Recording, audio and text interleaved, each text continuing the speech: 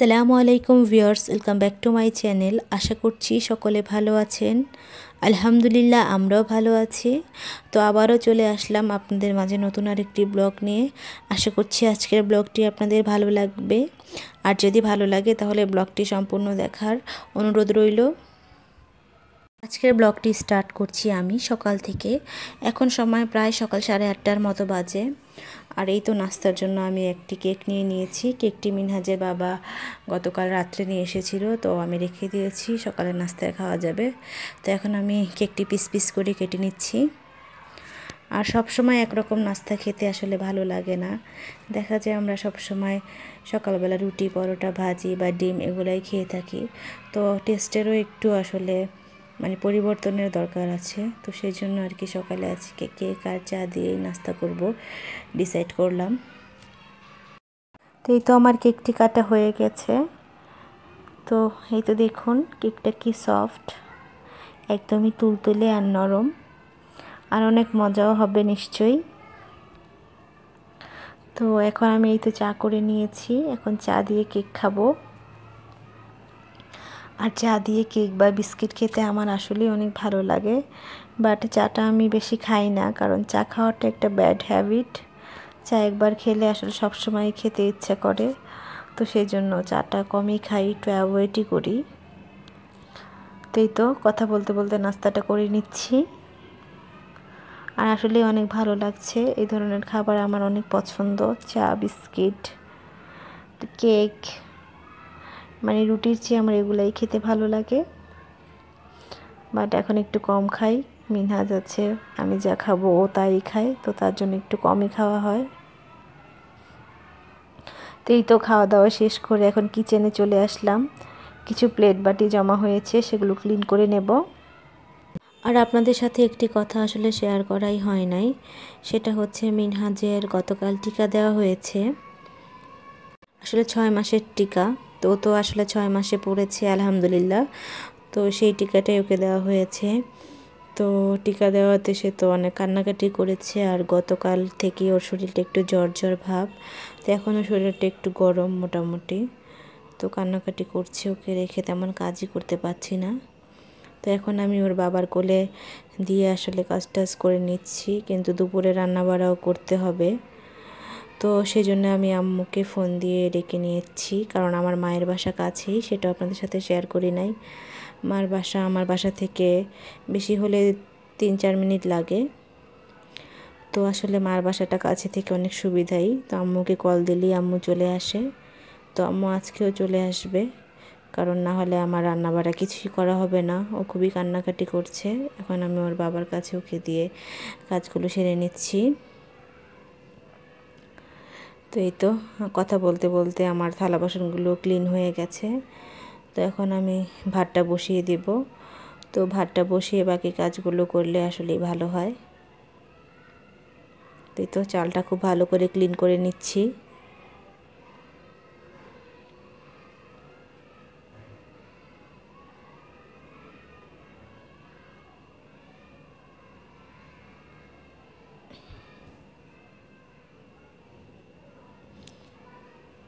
তো এই তো আমার চাল ধোয়াটা হয়ে গেছে, এখন আমি বসিয়ে দেব।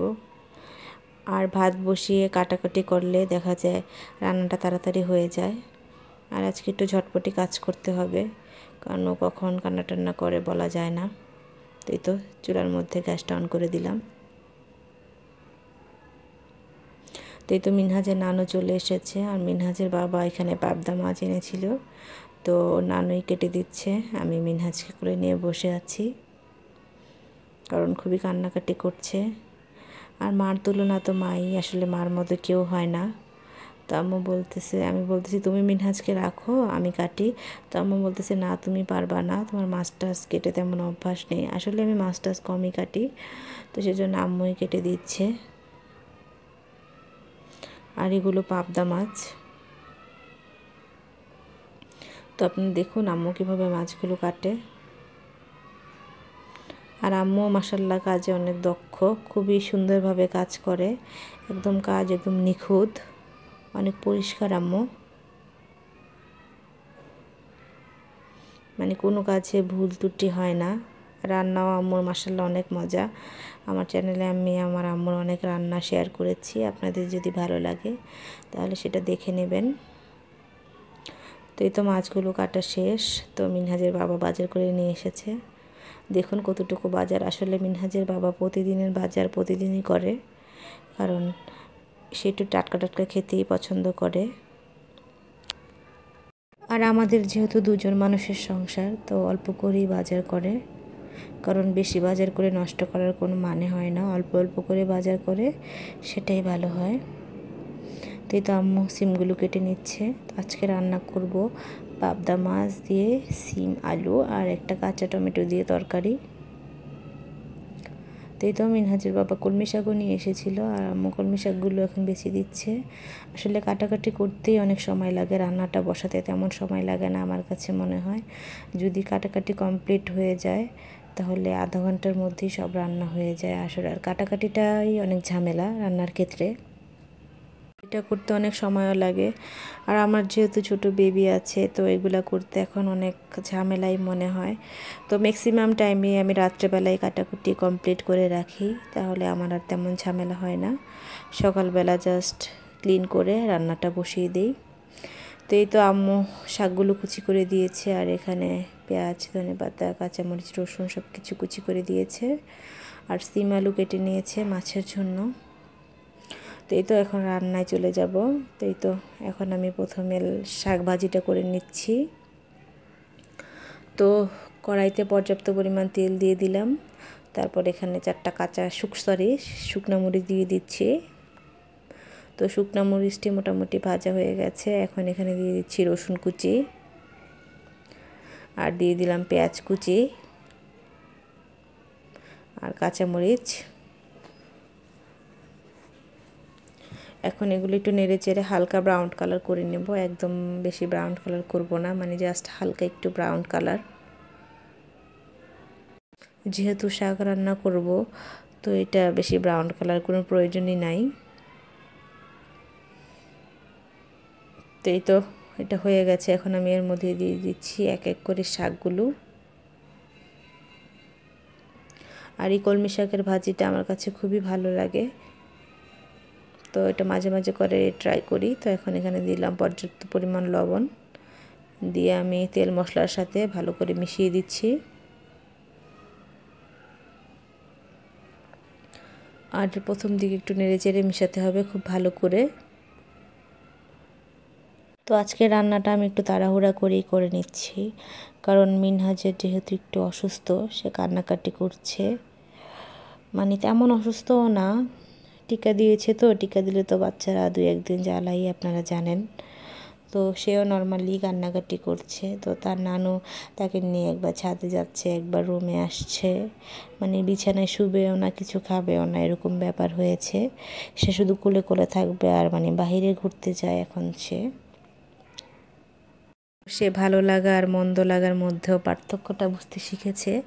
যেমন আপনাদেরকে আমি একটা উদাহরণ দিচ্ছি, তার যদি ভালো না লাগে, সে মানে প্রথমে একটু ও এরকম আওয়াজ করবে, তারপরে খুব জোরে কান্নাকাটি জোরে দিবে। মানে তারপরে তাকে যদি আমরা ছাদে বা রুমের বাহিরে নিয়ে যাই, তো সে একদমই ঠান্ডা হাসবে। তো এভাবেই সে আমাদেরকে বোঝায় যে কোন জিনিসটা তার ভালো লাগে না, কোন জিনিসটা তার ভালো লাগে। তো মাশাআল্লাহ আমার বাবাটা দেখতে দেখতে বড় হয়ে যাচ্ছে। তো মিনহাজের জন্য আপনারা অনেক অনেক দোয়া করবেন, আর আপনাদের ভালোবাসা মিনহাজকে দিবেন। আর আপনারা যদি বেশি বেশি করে মিনহাজকে দেখতে চান, তাহলে আমার চ্যানেলটি সাবস্ক্রাইব করে রাখবেন, তাহলে আপনারা মিনহাজকে দেখতে পাবেন। আর এই তো কথা বলতে বলতে আমি মাছের মধ্যে সব মশলা দিয়ে মেখে নিয়েছি। এখন একটা কড়াইতে পর্যাপ্ত পরিমাণ তেল দিয়ে একে একে মাছগুলো ছেড়ে দিচ্ছি। আর একটু সাবধানেই দিবেন, নাহলে হাতে তেল লেগে যায়। আমার একবার তেল লেগে গিয়েছিল, সে অনেক দিন ভুগতে হয়েছে। তো এই তো মাছ ভাজা হয়ে গেছে। তো মাছ ভাজাটার পুরোটা দেখাই নাই আপনাদেরকে। তো এই তো মাছ ভাজা কমপ্লিট। তো এখন এই তেলেই আমি রান্না করে নেব। এখন আমি তেলের মধ্যে দিয়ে দিলাম পেঁয়াজ কুচি, আর পেঁয়াজ কুচিটা দিয়ে একটু হালকা ব্রাউন কালার করে নেব। তো ব্রাউন কালার হয়ে আসলে এখন আমি দিয়ে দেব এটার মধ্যে রসুনের পেস্ট। তো রসুনের পেস্ট দিয়ে দিলাম, আর আপনারা সিম বা যে কোনো সবজিতে কখনোই আদা ইউজ করবেন না। আদা ইউজ করলে ভালো লাগে না। সবসময় রসুন দিয়ে রান্না ট্রাই করবেন। মাংস বা বড় মাছ টাইপের এরকম জিনিসে আপনারা আদা দিবেন, তাহলে খেতে ভালো লাগবে। তো এই তো কথা বলতে বলতে এখানে আমি রেগুলার মশলাগুলো অ্যাড করে দিলাম। আমরা যা যা খাই, হলুদ, মরিচ, ধনে, তারপরে লবণ, সব কিছু দিয়ে খুব সুন্দর করে কষিয়ে নিয়েছি। আর এখন আমি এখানে একটু পানি দিয়ে আর একটু কষিয়ে নেব, যতক্ষণ পর্যন্ত মশলার গায়ে তেলগুলো না ভেসে আসে। তো এটা আমার তেলগুলো ভেসে উঠেছে। এখন আমি দিয়ে দিচ্ছি সিম আর আলু। তো সিম আর আলু দেওয়ার পর আমি এটা নেড়ে চেড়ে একটু মিশিয়ে নিচ্ছি। এই তো আমার মেশানো হয়ে গেছে। এখন একটা ঢাকনা দিয়ে আমি ঢেকে দেব অল্প কিছুক্ষণের জন্য। এই তো আমার তরকারিটা প্রায় 50% কুক হয়ে গেছে। এখন এখানে আমি পর্যাপ্ত পরিমাণ পানি অ্যাড করে দেব। যেহেতু আমি এখানে ঝোল বেশিও রাখবো না, কমও রাখবো না, মিডিয়াম টাইপের একটা মাখা মাখা তরকারি হবে, তো সেই জন্য আমি আমার পরিমাণ মতো ঝোল অ্যাড করে দিলাম। ও আরেকটি কথা আপনাদের সাথে শেয়ার করছি, আমি কিন্তু এই তরকারিটা ফার্স্ট টাইম ট্রাই করলাম।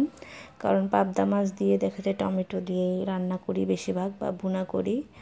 তো এই প্রথমেই সবজি দিয়ে ট্রাই করলাম, আর খুবই ভালো হয়েছে। যেহেতু আমি ভয়েস ওভারটা খাবারের পরেই দিয়েছি, তো আগে খেয়ে নিয়েছি, তো সেই জন্যই বলছি। মাশাআল্লাহ অনেক মজা হয়েছে। তো এই তো মাছগুলো বিছিয়ে দিচ্ছি। আর এখানে দিয়ে দিব ধনেপাতার কুচি। আর শীত আসলে আমার ধনেপাতা খেতেই হবে। ধনেপাতা ছাড়া আমি একদিনও তরকারি খেতে পারি না। আর এখন তো গরমকালেও ধনেপাতা পাওয়া যায়, কোনো সমস্যাই নাই। তো এই তো ধনেপাতা দিয়ে দিলাম, দিয়ে একটু ধনেপাতাটা নেড়েচেড়ে একটু মিশিয়ে দিব। তো এই তো আমার ধনেপাতাটা দেওয়া কমপ্লিট।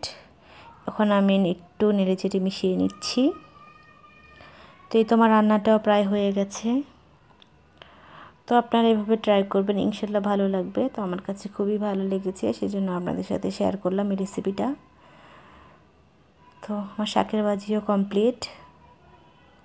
শাক ভাজি সবাই করতে পারেন জানি, তবে আমার ওয়েতে করবেন, ভালো লাগবে। এই তো দুজনের খাবারের জন্য বেড়ে নিয়েছি। এখানে আছে কালকের তরকারি, সেটা গরম করে নিয়েছি। আর আছে শাকের ভাজি আর পাবদা মাছের তরকারি।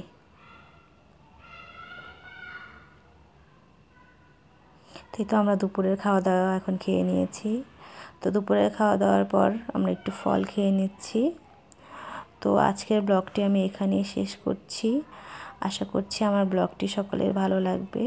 যদি আমার ব্লগটি ভালো লাগে তাহলে প্লিজ আমার চ্যানেলটি সাবস্ক্রাইব করবেন। আর সাবস্ক্রাইব করে পাশে থাকা ছোট্ট বেল আইকনটি ক্লিক করে দিবেন। এতে করে আমার ভিডিওটি আপনার মোবাইলে পৌঁছে যাবে সবার আগে। সকলে ভালো থাকবেন, সুস্থ থাকবেন। সকলের জন্য দোয়া আর অনেক অনেক ভালোবাসা। আর আমাদের জন্য অনেক অনেক দোয়া করবেন, যাতে আমরা সুস্থ থাকি, ভালো থাকি। আর মিনহাজের জন্য অনেক অনেক দোয়া করবেন। সকলে ভালো থাকবেন। আল্লাহ হাফেজ।